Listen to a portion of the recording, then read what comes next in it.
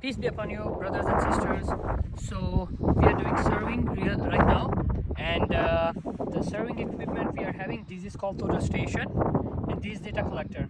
So basically we have to record the elevations and directions, northing, eastings in these instruments. So what we have to do, it's simply we have to shoot the pole or we have to shoot the target. That's it, and everything it calculates by itself in the data collector, like how much distance, elevation, and northing, easting direction. So we have to just shoot it from the total station. So first of all, we have to place firmly on the ground so that it doesn't move. We have to level it here. You see the bubbles are there, so we have to level it properly, and then we have to shoot it at the different targets. So let's say that we have a target there on the board.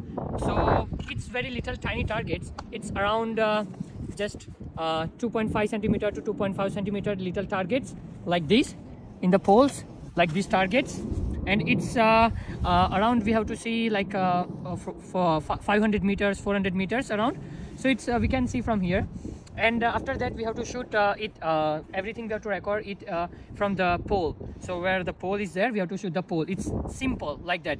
So after civil engineering, completing technician level or bachelor's from India or anywhere else, from Canada, and if you're coming, this field job is really good for you. So basically you don't have to work hard in the construction site. You have to just stay on the gun and you have to shoot it.